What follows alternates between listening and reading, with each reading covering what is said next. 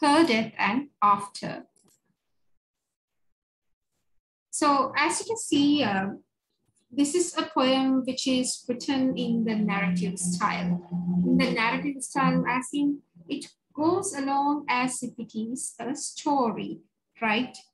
So therefore, like a story you see from the very beginning of the poem, or like a traditional story from the very beginning of the poem, the setting or the context where the story is taking place is established.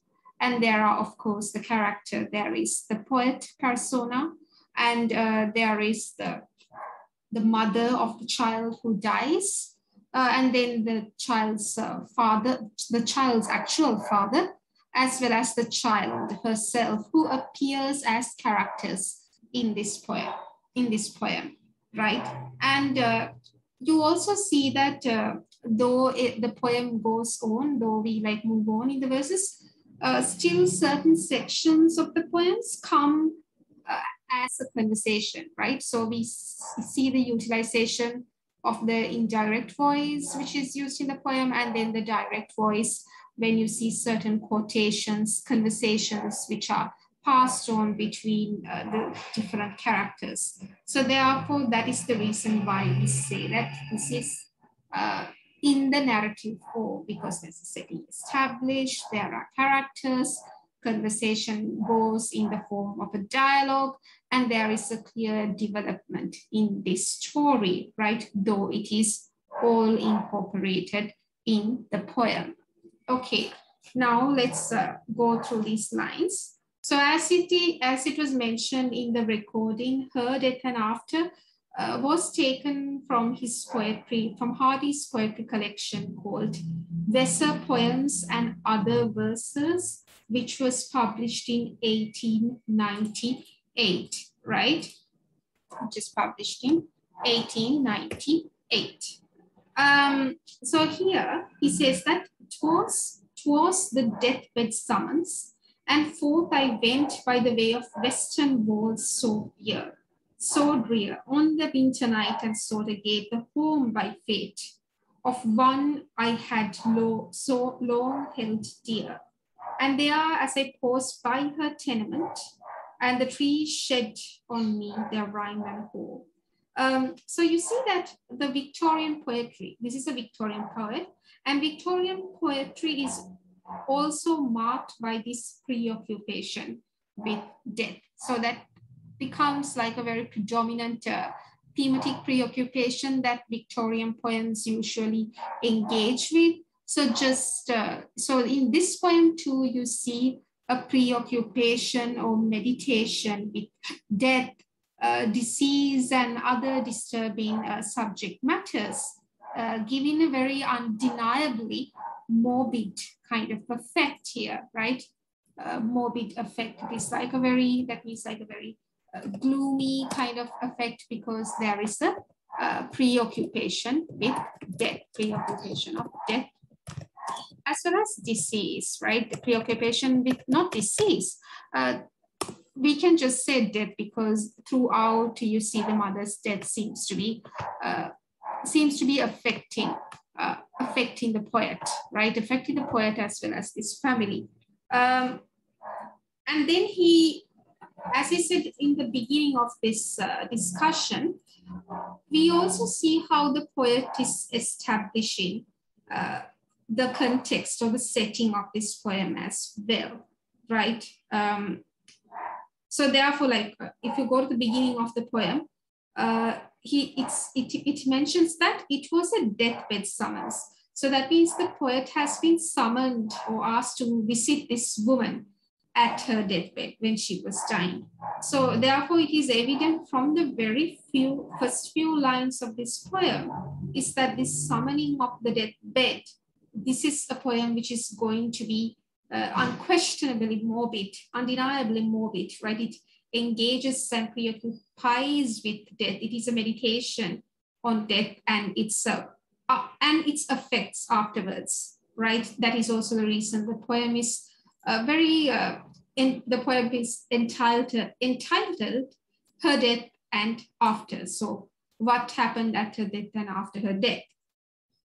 And there you see the setting is clearly established. He says that by the way of the Western Wall on that winter night, right, that he goes to her, he visits her tenement.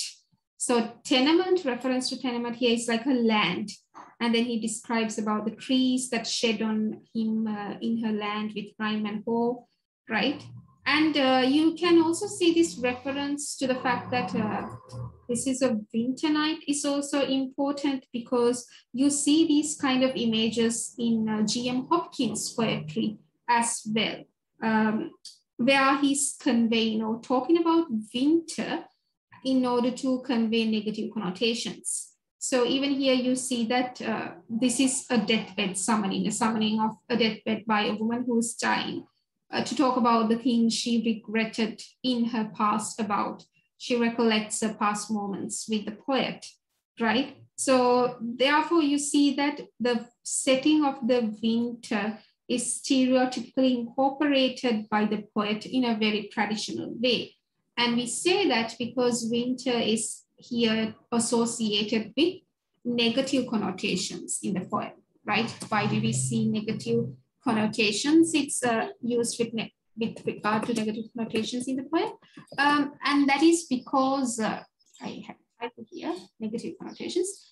And the reason why the reason why winter is evoking negative connotations in this poem is because it is a poem associated with a preoccupation with, it is a poem associated with death, right? It is a preoccupation and meditation with death. So that is the reason why we say that the setting of the winter, it connotes a negative kind of atmosphere, negative connotations as well.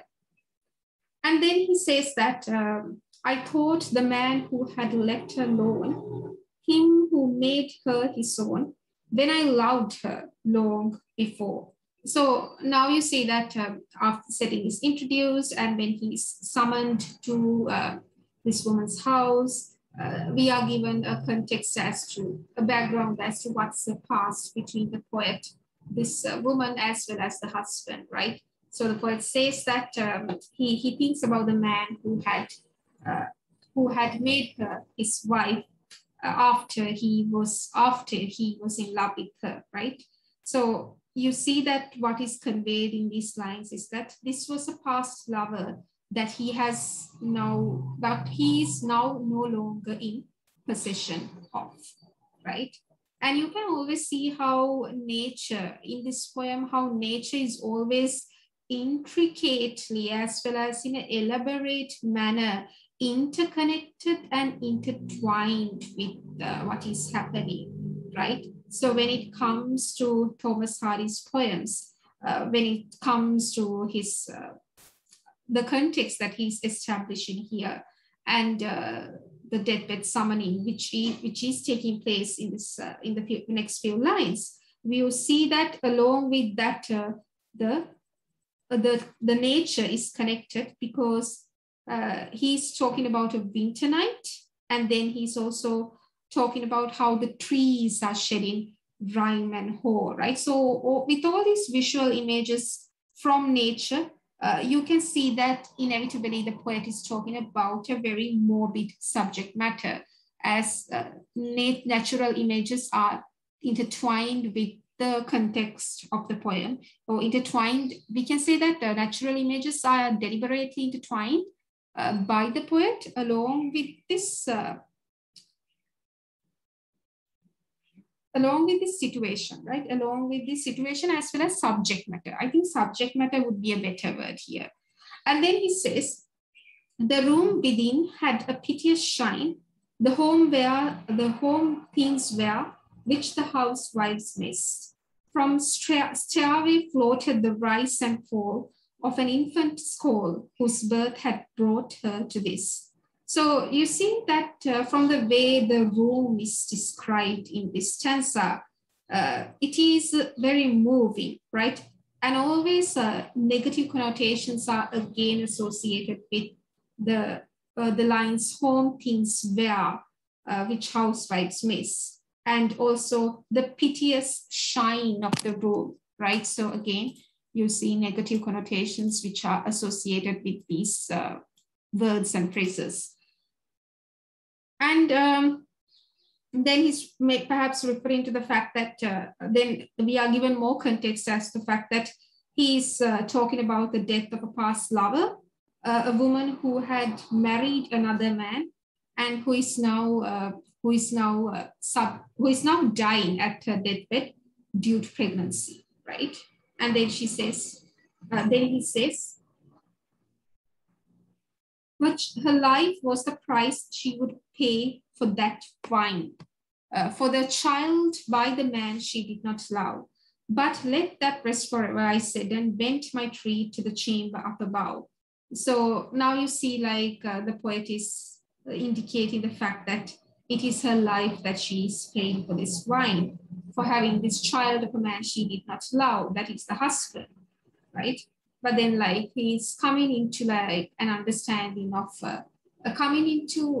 trying to come to an understanding with what took place, or the bitter feelings which took place in the past, and saying that let these feelings or bitter feelings or regret that he has rest forever. And then he approaches her room, right? And it says, she took my hand in her thin white own and smiled her thanks, though nigh too weak, and made them a sign to leave us there, then faltered ere she could bring herself to speak. So now she's taking his hand and bidding everyone else to go outside the room, right? And then she's like making herself reveal what she has hid, maybe concealed from him before. So he's now physically there at her deathbed, right? And then you see like the start of the conversation between the woman as well as the poet, with this dialogue, with these forms of dialogue throughout the next few stanzas. Even before that, you see how the poet has incorporated the direct voice when he's speaking to himself. It says, but that let that rest forever. Here he's speaking to himself. And here you see with line number 26, he's now starting a conversation or a dialogue with the woman. It says, so the woman says, 'twas to see you before I go, he'll condone. Such a natural thing, now my time's not much. When death is so near, it hustles hence all passion sense between woman and man as such. So she's saying that the husband will condone letting them meet because now she's at her deathbed. And then she says, my husband is absent, as hereforth the city details him. But in truth, he has not been kind. I will speak no blame, but the child is lame. Or I pray she may reach his room. So now you see that the poet is revealing the very sad and unfortunate circumstances of the marriage between this woman and her husband, right? So this is not a kind of very traditional and conventional expectation of familial bliss and post-marital happiness that you see the woman is revealing here at her deathbed, but the fact that the husband has not been kind to her. That is what she's revealing. So she never experienced post-marital bliss, right, which is the traditional expectation of marriage. And she also says another unfortunate circumstance, that is the fact that the child is born lame, right? So the child is born with a physical defect. And then she says, forgive past days, I can say no more. Maybe if we'd wedded, you'd now repine. But I treated you ill, I was punished, farewell. Truth shall I say, shall I tell? Would the child were yours and mine. So now you can see this pervasive fatalism again, which is incorporated in Hardy's work. Fatality because this is a woman who was doomed, right? She had married a man that she did not love, and now she's regretting the fact that she did not marry the poet in the past and had the child with him instead.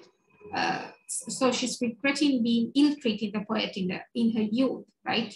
So, And she's wishing that she had married the poet. So you know that this cannot realistically happen. So therefore, she's talking about impossibilities. She's talking about realistic impossibilities here. So therefore, we can see the pervasive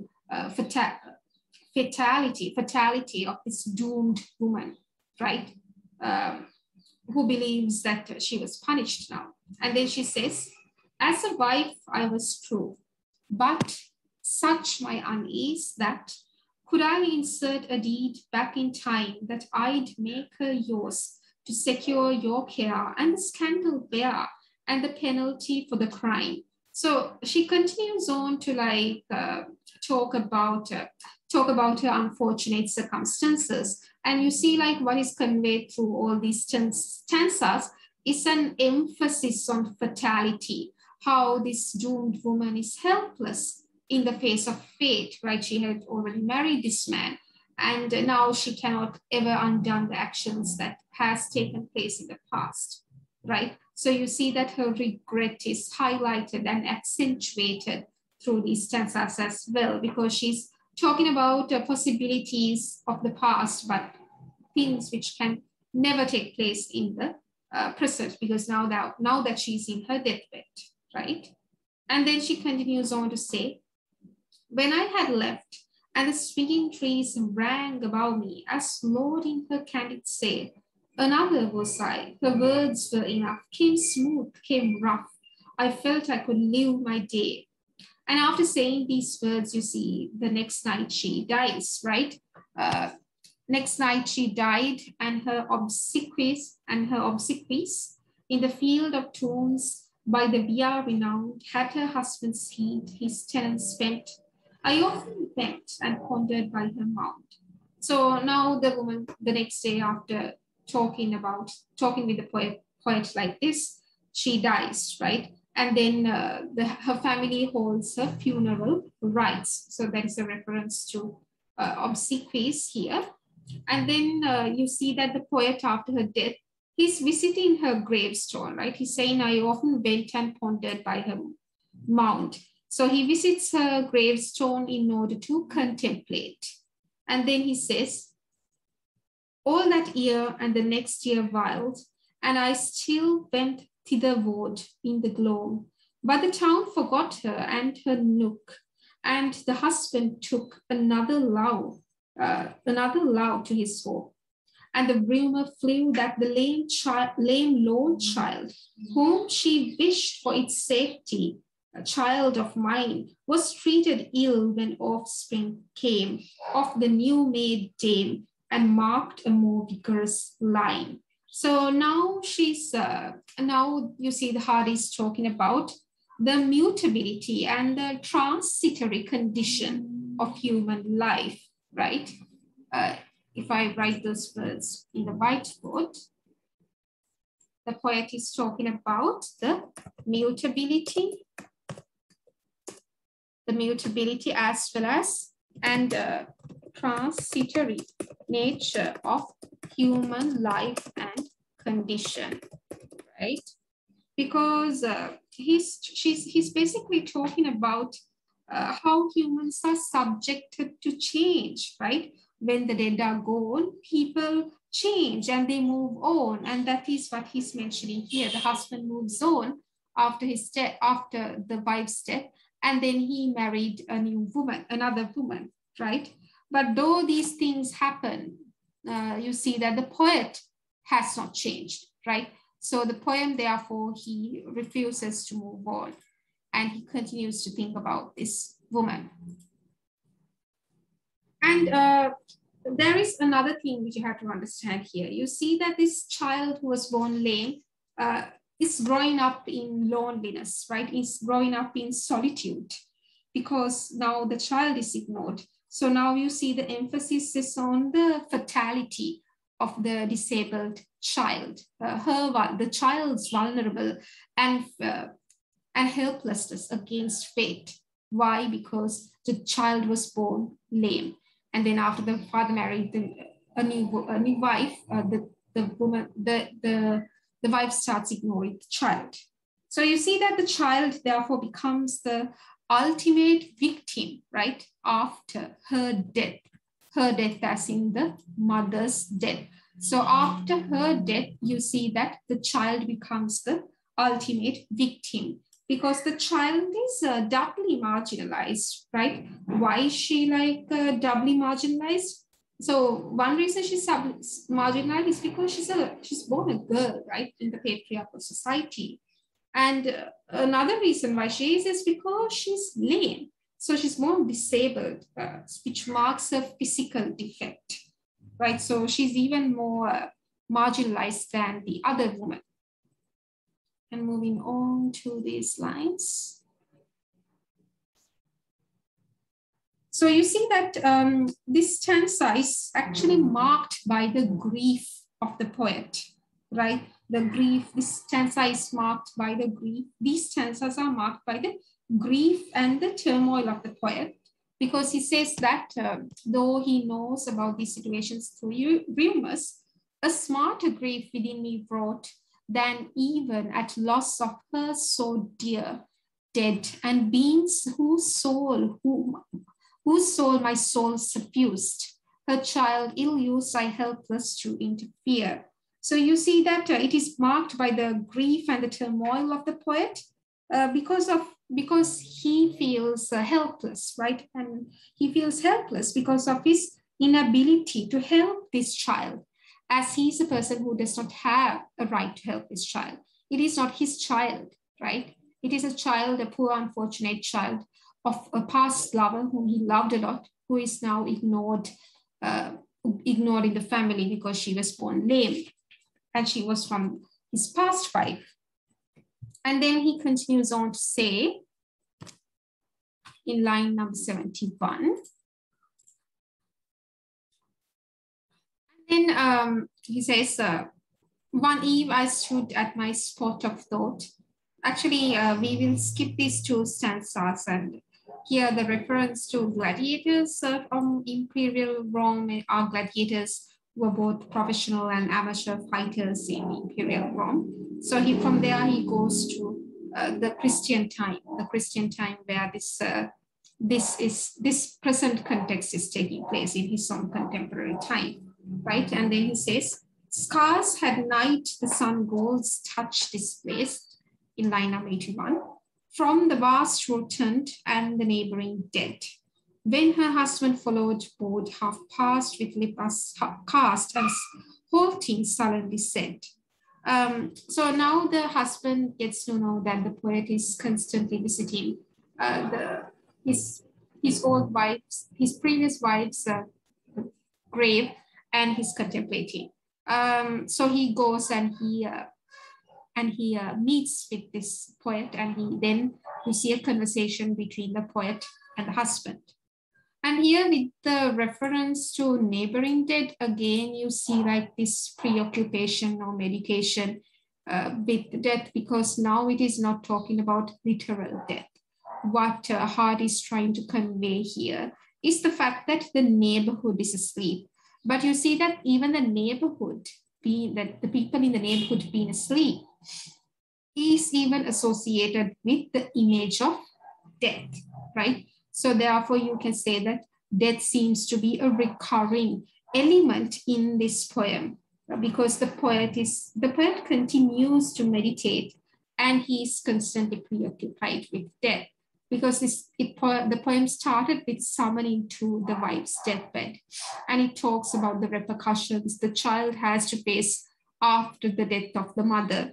And then again, he's talking about how the husband and the poet meet in the night, and that is described in a way that they are meeting at a time where the neighborhood is dead, which is not to be in the literal death, but the neighborhood is sleeping. But again, that is also associated with death. So you see that the poem is recurrently and constantly associated with the image of death. It's a preoccupation with death. And then the conversation, the dialogue starts between the husband and the poet. So the husband asks, "It is noise that you visit my first wife's tomb. Nay, now I gave her an honored name to bear. while living when dead. So I claim to ask, by what right you task my patience by vigiling there? So he is asking that he gave his wife an honorable death, and he's asking with what right are you like coming and visiting her tomb? So you see after that the two men, they proceed to have a conversation regarding the taking of the regarding the position, regarding taking care of this disabled child, right? Because he says, there's decency, even in death, I assume, preserve itself and keep away. For the mother of my firstborn, you show mind undue, sir, I've nothing more to say. So now the poet is talking with the father about the fact that how this disabled child of his first wife is ill-treated, right? So therefore, you see a decency is not practiced after the death of his first wife. And that is what the poet is accusing the father of. And then it says, a desperate stroke discerned I then, God pardon, or pardon not the lie. She had sighed that she wished, lest the child should pine of slights to your mind. So I said, but the father right, that you thought it yours is the way of men, but I won her troth long ere your day. You learnt now in dying, she summoned me. 'Twas in fealty, sir, I've nothing more to say. And then he is, you see that after, when talking about the circumstances of the child, the poet lies in an attempt to take the child with him and to take care of the child. Why? Because he knows that the child is ill-treated, and because he knows that he has no right to take over the ownership of the child. So therefore he lies to the husband and says that it was my child. Though she was your wife, it was my child. And then he says, therefore the child should be given to him. He should take care of her. And then he says, save that if you'll hand me my little maid, I'll take her and I'll rear her and spare you toil. Think of more than a friendly act none can. I'm a lonely man, while you a large pot to boil. So he's attempting to convince the father now in order to hand him over the ownership of the child, because the father has his own family now, and therefore the child can be easily taken care of by him, who has nothing else but the child to focus on. So he says that he's a lonely man, so therefore he can take care of the child who is his own, right? And that is, of course, a lie. We know that it's not true, but he's trying to convince the father to give him the child out of his affection and out of the pity that he feels towards the ill-treated child of a woman he once loved. And then the husband, he responds in a negative way to this. He disagrees with him, right? He says, save that. If not, and you'll put it to bale or blade. Tonight or tomorrow, heaven, any when, I'll meet you there, but think of it. Okay, so before the father is disagreeing with it, I said it in a incorrect way. Basically, the poet is giving the father time to think about it, to contemplate holding him the ownership of the child, right?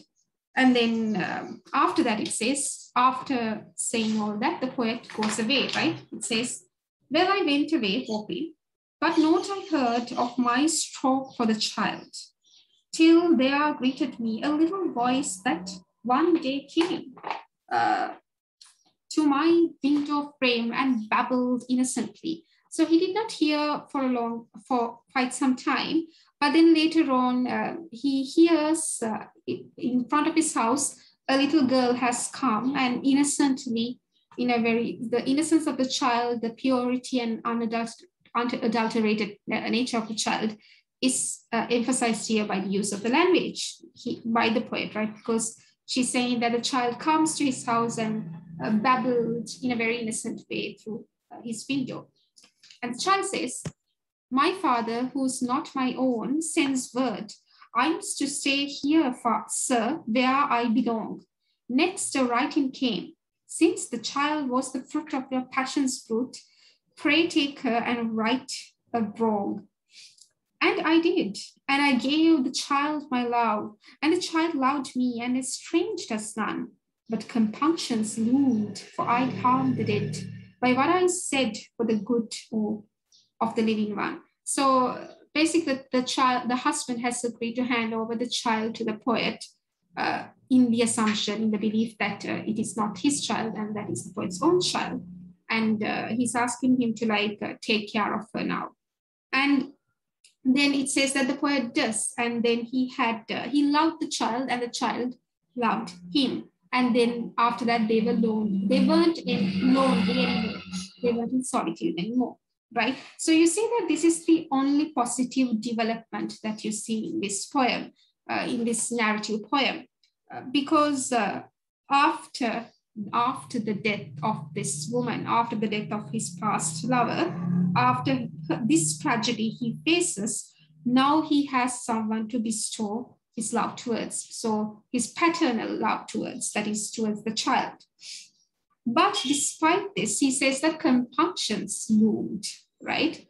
For I'd harmed it. He harmed it by lying to the husband that this was his child when it was not, right? Because the wife says that he was true to her husband at her deathbed. So due to this lie, he's now having compunctions. He's now having compunctions because he lied about her faithfulness in marriage. And then he says in the final stanza, "Yet though God what, I am a sinner now, and unworthy the woman who drew me so. Perhaps this wrong for her darling's good she forgives or would, only she could know." So he takes care of the child to correct a wrong that he believes in. That is what he does, right? He saw that the child was ill-treated. He heard that the child was ill-treated in her family. So therefore he corrected a wrong which was happening by taking care of the child. But then he's also worried over the fact that he was unworthy of a woman he loved in the past, right? However, despite this hint of positivity that you see in the poem, where the child and this poet is united in paternal love, you still see how Thomas Hardy engages with fatality, right? Because he talks about the doomed aspect of this relationship. And he says that it is possible that the poet says that it is possible that he will be considered as a sinner and as unworthy because of this lie he mentioned when the wife was completely faithful to her husband. But then he also ponders over the fact that perhaps she might forgive me because he's taking care of the child, but only she would know this, I wouldn't know. That is how the poem ends. So you see that the poem, this is a poem overall, we can say it is very direct and straightforward. It's very easy to understand. You can go through the stanzas and easily understand the plot, right? So therefore we can say that it is written in terms of having a chronology, right? So the story therefore moves in a direct and straightforward manner.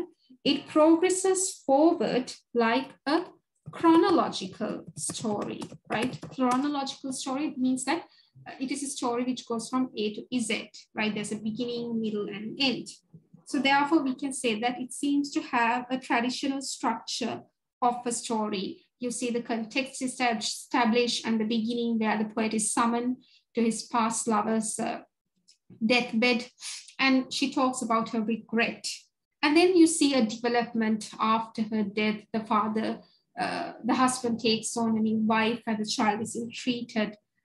Towards the moment the husband confronts the poet who is always visiting the grave of her first wife, and an climatic moment happens in the poem where the poet lies and tells the father that this is his child and not his. So therefore he should give the ownership of the child, let him rear the child instead. So that is the climax of the story.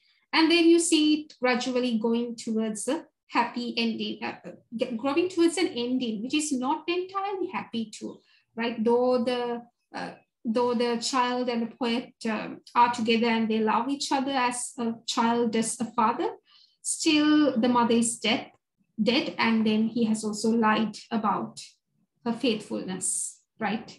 So therefore, but despite this, you see a beginning of a story, a development towards a climatic moment, and then gradually reaching a conclusion in terms of observing the chronology of a traditional story. So that is what we see here. And also the doomed aspect of this relationship is highlighted. There you see Hardy engaging with the fatality of this relationship, of this doomed love of the poet as well as the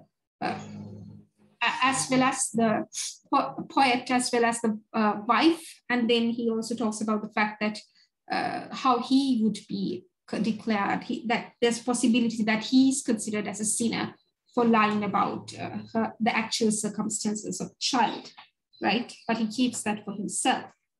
Okay, so that is what we can understand with relation to this particular poem. And this is the place where we will stop this lecture.